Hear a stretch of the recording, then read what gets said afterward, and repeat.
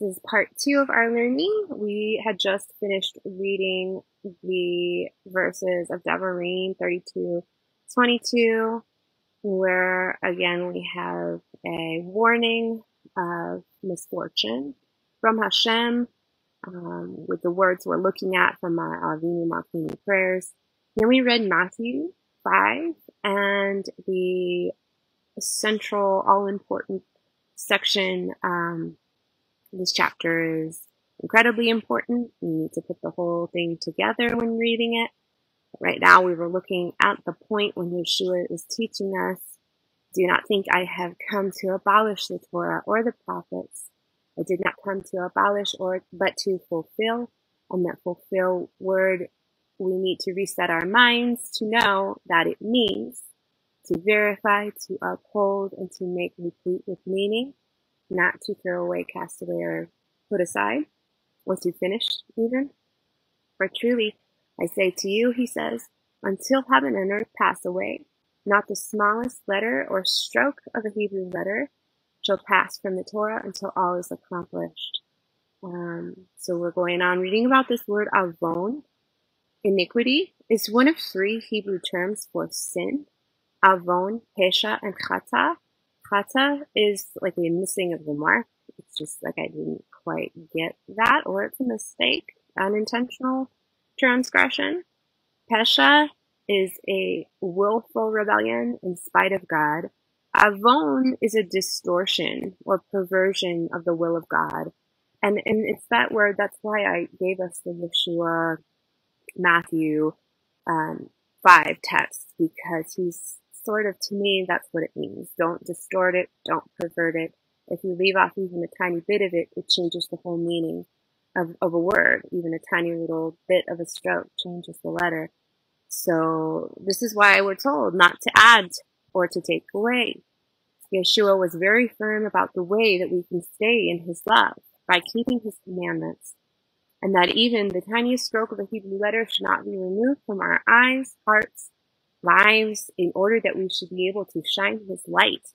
Because in the very preceding verse, he's talking about you hear it preached on all the time, not to hide your light under a bushel. And then he goes on to say, don't do away with the Torah. And to me, that implies that that's how we shine forth our light, is shining forth the Torah in our lives. So in the following text, which leads us again back to our current Torah reading context, we're going back to the book of Bamidbar of Numbers. We are reminded of what Hashem did after the sin with Midian, which we just spoke about. King Balak, upon Bilam's advice, tempted the men of Israel. This is what will preserve us from sin, from error, and willful rebellion, keeping close to our hearts his Torah. So, Sam, if you'll please read Devarim, Deuteronomy, or was it Rebecca's turn? Who was next? I'm sorry, I lost it. It was Sam, right? I think so. It was a Rebecca. It doesn't matter. Sam? Matthew. Okay, you read Matthew. Yeah, see, my short-term memory is very short. So, Sam will read for us Devarim 4. You're going to read 1 through 4, please. Okay. Now, O Israel, listen to the statutes and the judgment which I am teaching you to perform, so that you may live and go in and take possession of the land which the Lord, the God of your fathers, is giving you. You shall not add to the word which I am commanding you, nor take away from it, that you may keep the commandments of the Lord your God which I command you. Your eyes have seen what the Lord has done in the case of Baal Peor. For all the men who follow Baal Peor, the Lord your God has destroyed them from among you. But you who held fast to the Lord your God are alive today, every one of you. I love that text. And that leads us to the word we're going to look at next, shamad, eradication. It's extreme destruction. It is extermination. Yaakov, the father of the only sons being shown and raised in the Torah destiny of Hashem's covenant, is concerned that his whole family will be eradicated by their surrounding enemies. He tells Shimon and Levi this after they avenge the rape of their sister Dinah. So in other words, he's basically worried that the Torah destiny is going to die right there with all of them, that the enemies are just going to, fall upon them and eradicate them. This word shamad. So we're back to Jasmine. If you could read for us Bereshit, Genesis 24, we're reading verse 30, please. And don't forget to unmute. Okay, so Bereshit, Bereshit, Genesis 24:30. Then Jacob said to Simeon and Levi, "You have brought trouble on me by making me odious among the inhabitants of the land, among the Canaanites and the Perizzites, and my men being few in number. They will gather together against me and attack me, and I will be shamad, destroyed, I and my household." Okay. So we're getting a feel basically for all these words, and we want to understand what it is we're saying. So there's a similar line in this prayer in the Siddur, this bedtime Shema, which we read at night, and it goes like this. We ask for Hashem to shield us, to remove from us foe, plague, sword, famine, and woe. So I think that this list includes one particular word, which is perhaps one of the most, sometimes daily, difficult enemies, plagues, destructive forces in our lives. And that is woe. So oi, the Hebrew word for woe, is found a number of places in the Bible.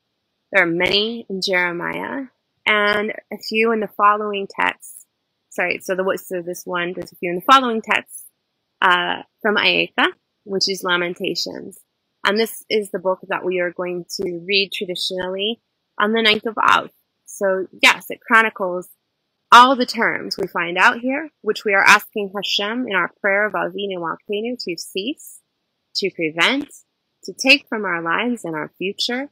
So this context takes us into the experience of the Khurban, of the destruction.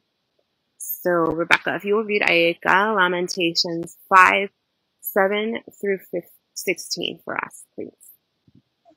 Lamentations 5:7. Our fathers sinned and are no more. It is we who have borne their iniquities. Slaves rule over us. There is no one to deliver us from their hand. We get our bread at the risk of our lives because of the sword in the wilderness. Our skin has become as hot as an oven because of the burning of the heat of famine. They ravished the women in Zion, the virgins in the city of Judah. Princes were hung by their hands. Elders were not respected. Young men worked at the grinding mill, and youths stumbled under loads of wood.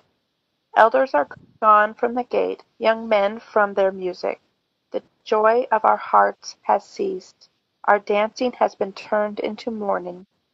The crown has fallen from our head. Oi, woe to us, for we have sinned.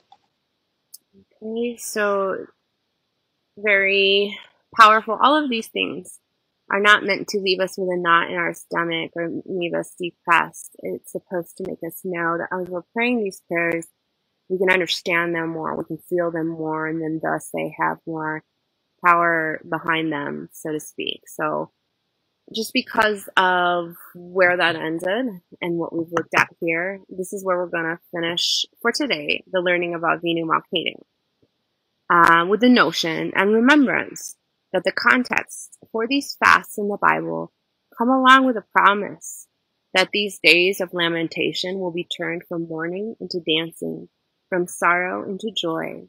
But we all have woe, oi, in our lives. Sadness, distress, desperation, depression, this woe, this feeling of being exiled from our true selves, from our families, from our relationships, from God. But exile, woe, is temporary, thanks to Hashem.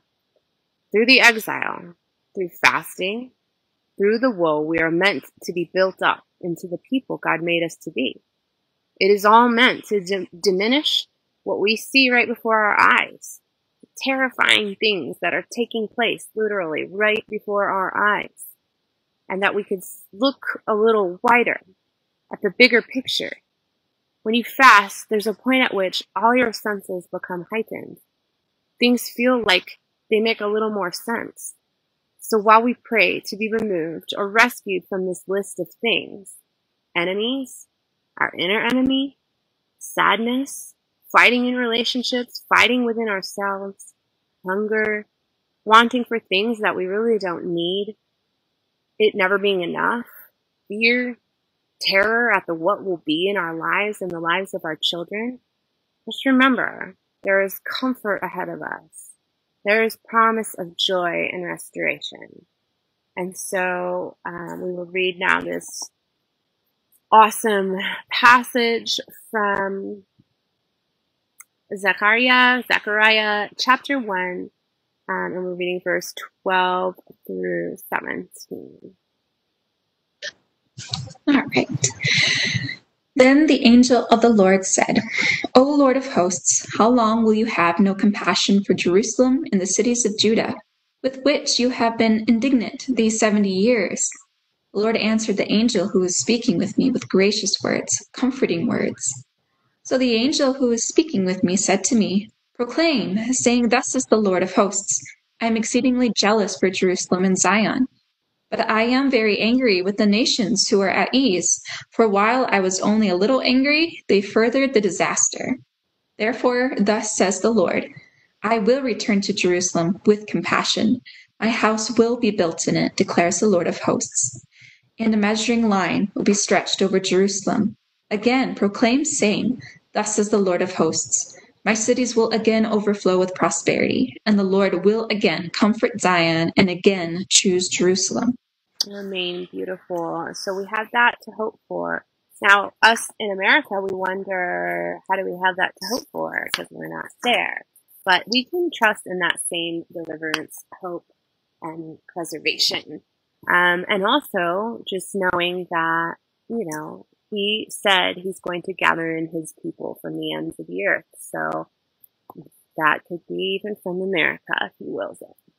So with that, I ask, as we have done with previous prayers, and we did it once I think it was with the mourners' prayers, that we step beside our learning of this prayer and take a few minutes to actually lift up this prayer.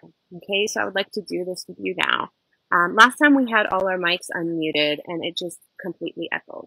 So keep them muted, but say it out loud if you would to yourself there. Think about it for a minute. And as you're looking at the words, really look at the words. And I am interested to see what Hashem highlights for you. It'll probably be just one verse that you'll feel, think, something, whatever. He'll show you which one it is. And at the end, if you would we'll share it, because I'll tell you if there's a different one today, I'll tell you, but I'll tell you what he shared with me, during our fast prayers yesterday. So if you would just keep an open mind and an open heart, don't go looking for it. Just pray this with me and then, share at the end if you have something to share. So, and we want to look at this word kavana before we pray. It's translated as intention. It's actually the direction that you're pointing your heart. So where is your kavana? Just breathe in. Let's take a minute. Let's point our hearts in the direction of Hashem, our Redeemer, our Helper, our Healer, the only one who can take us from, or better yet, bring us through the trials which are upon us, and the woe, the oi, which is increasing in the world. So let us lift up this prayer in the name of Yeshua HaMashiach. Adonai, we lift this prayer, Avinu Malkeinu, to you, where we do this for our nation, for our families, and we make these requests to you with now understanding some of the history and some of the background of how you used these words. And we pray that you will bless this time as we lift this to you and enter into Shabbat, prepare to enter into Shabbat. So Lord, we say, open the gates of heaven to our prayer. Avinu Malkeinu, our Father, our King, we have sinned before you. Our Father, our King, we have no king but you. Our Father, our King, deal kindly with us for your name's sake. Our Father, our King, bless us with a good year. Our Father, our King, nullify all harsh decrees upon us. Our Father, our King, nullify the thoughts of those who hate us. Our Father, our King, thwart the counsel of our enemies. Our Father, our King, exterminate every foe and adversary from upon us. Our Father, our King, seal the mouths of our adversaries and accusers. Our Father, our King, exterminate pestilence, sword, famine, captivity, destruction, iniquity, and eradication from the members of your covenant. Our Father, our King, withhold the plague from your heritage. Our Father, our King, forgive and pardon all our iniquities. Our Father, our King, wipe away and remove our willful sins and errors from your sight. Our Father, our King, erase through your abundant compassion all records of our guilt. Our Father, our King, return us to you in perfect repentance. Our Father, our King, send complete recovery to the sick of your people. Our Father, our King, tear up the evil decree of our verdict. Our Father, our King, recall us with a favorable memory before you. Our Father, our King, remember us for good life. Our Father, our King, remember us for redemption and salvation. Our Father, our King, remember us for sustenance and support. Our Father, our King, remember us for merits. Our Father, our King, remember us for forgiveness and pardon. Our Father, our King, make salvation sprout for us soon. Our Father, our King, raise high the pride of Israel, your people. Our Father, our King, raise high the pride of your anointed. Our Father, our King, fill our hands from your blessings. Our Father, our King, fill our storehouses with abundance. Our Father, our King, hear our voice, pity and be compassionate to us. Our Father, our King, accept with compassion and favor our prayer. Our Father, our King, open the gates of heaven to our prayer. Our Father, our King, remember that we are but dust. Our Father, our King, please do not turn us from you empty-handed. Our Father, our King, may this moment be a moment of compassion and a time of favor before you. Our Father, our King, take pity upon us and upon our children and our infants. Our Father, our King, act for the sake of those who were murdered for your holy name. Our Father, our King, act for the sake of those who were slaughtered for your oneness. Our Father, our King, act for the sake of those who went into fire and water for the sanctification of your name. Our Father, our King, avenge before our eyes the spilled blood of your servants. Our Father, our King, act for your sake, if not for our sake. Our Father, our King, act for your sake and save us. Our Father, our King, act for the sake of your abundant compassion. Our Father, our King, act for the sake of your great, mighty, and awesome name that is proclaimed upon us. Our Father, our King, be gracious with us and answer us, though we have no worthy deeds.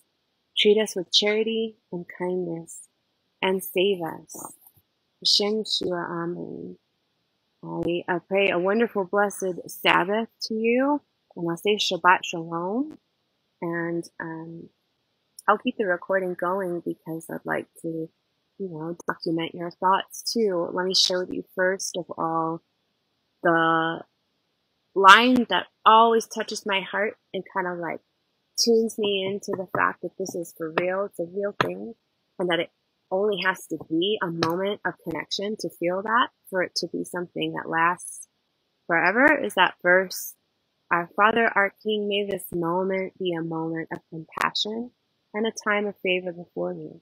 You can just take it any time of the day. And if it's a real 10 seconds, then that can last a lifetime. You can go back to that moment in your mind and your heart over and over 1,000 times. But the thing that stuck out to me as I prayed it yesterday was towards the end here, the Our Father, our King, act for your sake, if not for our sake. Act for your sake and save us. Those sort of really stuck out to me because I think sometimes for me personally, I see so many reasons why Hashem should act.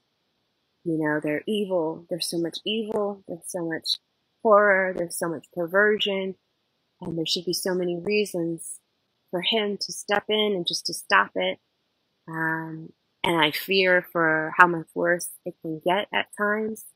But this made me realize that Hashem will, for his great name's sake, because he promised. And who he is, in essence, he has to keep his promise. So that means we will be safe in times of trouble. And it's all according to his will and plan.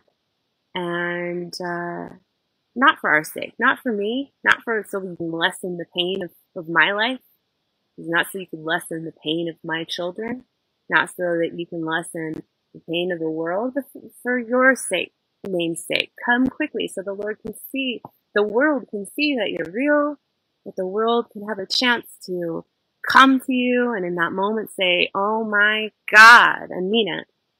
And so those are what really stuck out for me, and I'll be pleased to hear you guys share if there was anything that stuck out to you from those prayers. And you can unmute now. Okay.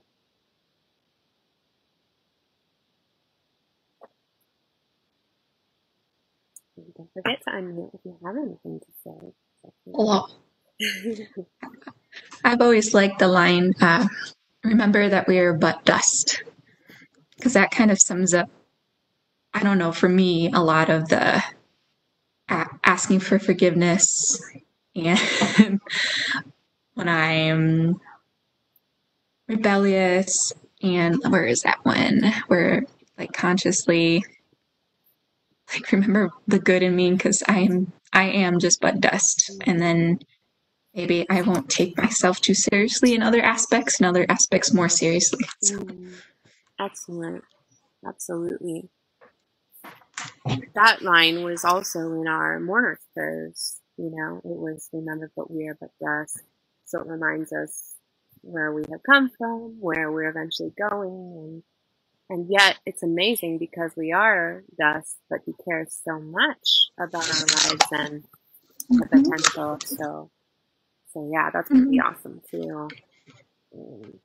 What about you, Jasmine or Rebecca? Did you have anything stick out to you, or just any thoughts on the lesson,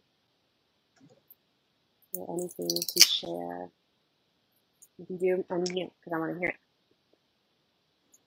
it. Well, I think honestly, as of lately, because I feel, well, especially here in home lately, we've been, well, I know feeling attacked and stuff. You know a little bit about that, Yeah. Celeste, what we've talked about. But feeling that had been very overwhelming, and hearing our Father, our King, nullify all harsh decrees upon us. Our Father, our King, nullify the thoughts of those who hate us. And Father, our King, thwart the counsel of our enemies. Because it feels like that was powerful for me, for what we've been going through here at home as a family lately.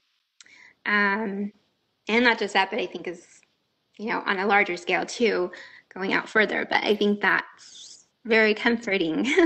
That was very powerful for me. It is, absolutely. Thank you so much. That is absolutely that our Father, our King, seal the mouths of our adversaries and accusers. And so you can and those ones that you mentioned. So then you can, after saying that, it seems like when I say that, I'm able to, whatever that was, say, okay, I forgive it. And now it's yours. You're going to do that. And even if, you still think of those things that people say to you that hurt, but you can let them just kind of pass through and know that they mean nothing in Yes. his sight, and really that's all that should matter, and that he will kind of like erase that all from the record of our lives. The false accusations and the lies that are told about us, they're not going to be on the record because he will erase them. And not thwarting the counsel of our enemies, because it's worrisome, like you said, in a personal level, and then on a greater scale, politically even. It's like, there's something going on behind the scenes, and you have to be blind not to know that. So just to know that he's not going to let those wicked plans come to fruition. It's very comforting. So yeah, absolutely. Thank you so much. Thank you. Yeah. Do you have anything to share with us, Rebecca, before we? Well, I was also going to mention the line about sealing the mouth of our adversaries and the accusers. As far as just not letting what people say or accuse you of getting to you, and having God be able to help us to kind of just not let them have any influence over us. But then because it's painful, and we don't need to let other people hurt us that way. Yeah. But the part that, at the very end, even though we have no worthy deeds, we're asking him to treat us with charity and kindness. And I think that is because we have just recognized him throughout this entire prayer as our Father and our King. So just by default that he is our Father and our King, that we will be forgiven. Amen. Beautiful. Yes, I love how that ends with that, just as a reminder to us, because this is a long list of askings, and I look forward to continuing on with you all, because as we get towards the end, they're so powerful, and it goes into history. And once we dig into those, we touch and we dig into the lives that this prayer is literally referencing, which I would like to do. So anyway, I just thank you guys so much for your time, and Shabbat Shalom.